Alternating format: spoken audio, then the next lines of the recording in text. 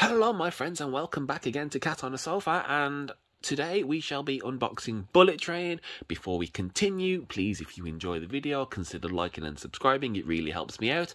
And I'm going to open this and we will get straight to it. And there is a convenient place to open this. Don't worry, we'll fast forward through this. You'll be able to see it, but you won't be able to hear it.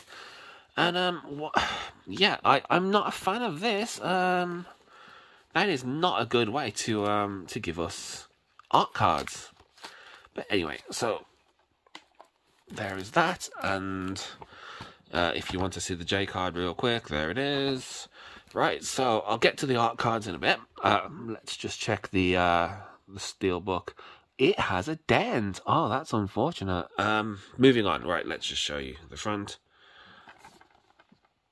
and the side. Sorry, the front and the back and the spine and the internal artwork. And the discs have some really pretty artwork on them. So yeah, let's just give you a better shot of that actually. There you go. So yeah, that's really nice. And the internal art's really cool too. So yeah. So having shown you the Steelbook, let's discuss it. Now I know this is a matte finish Steelbook. I knew that already going in. But as far as matte Steelbook, as far as matte finish Steelbooks go, it's really nice. Like it's surprisingly incredibly nice. The colours are really vibrant. I think if it had some spot glossing, yes, it would improve it. But as I've said before, not everything needs to be glossed or spot glossed. It's nice, but as far as matte finish Steelbooks go, it's incredibly pretty. Like it's like I can't even. It's nicer than the Thor one by a lot. It's really quite nice, and I don't have anything bad to say about it. If like the title and maybe Brad Pitt and the weapons were spot glossed, yeah, I think it would. Personally, I think it would improve it, but it's not in any way bad for a matte. I guess now that I'm qualifying it, that says a lot, doesn't it? It's not. It's good for a matte Steelbook. But you know, if I put it side by side with, yeah, I mean, I guess, yeah, like you know, you can see that how much more a glossy Steelbook pops, but does it look bad next to it? No, I don't think it personally does. I think it's really nice. I honestly can't complain about that. So yeah, I haven't a problem. It's nice. It's really nice actually. It's better than I expected. And I was expecting it to be decent. From the photos other people had taken, it looked good. I know that some people have a massive hatred for matte Steelbooks, and myself partly, you know, but whatever. It's nice enough. It is actually very nice. So yeah, let's have a look at the art cards. We have Ladybug, Hornet, Lemon, Momamon. Momamon. I don't know why that's so funny.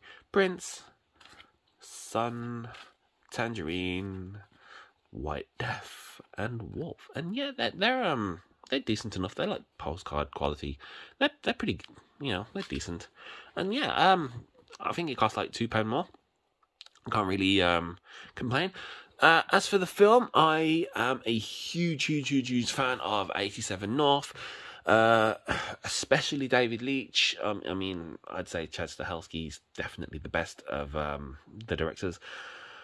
But I really enjoy 87 North Productions. They make some of my absolute favourite films. I love the John Wick films. I love Atomic Blonde.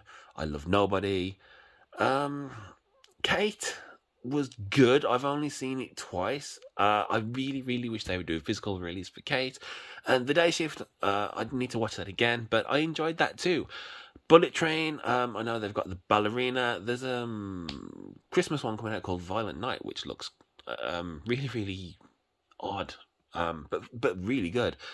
And I think that Chad Stahelski will be directing a Highlander remake with Henry Cavill.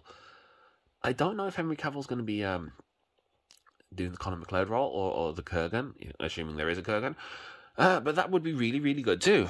But yeah, this film, it seems, from what I've seen in the last few days, to be a little bit divisive and polarizing. I personally really enjoyed it, and I've been really looking forward to watching it again. I haven't watched it digitally, as I knew that this was...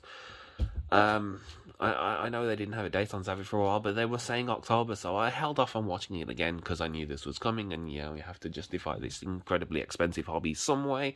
But yeah, I really enjoyed it. Do these art cards fit inside? It seemed like an odd choice to put them outside. Yeah, I mean, I don't like the way it scrunches up the, yeah, it doesn't quite fit, does it? I mean, they do fit, only just. Yeah, yeah, that's fine. And yeah, that's a really nice steelbook for a really fun movie, and I think that's about all I have to say about that one too, guys. So if you enjoyed the video, please like and subscribe, or please consider liking and subscribing. And I've been speed talking now for about 15 minutes, and I'm starting to lose my voice just a little bit, so I'm going to call it there, and I shall see you next time.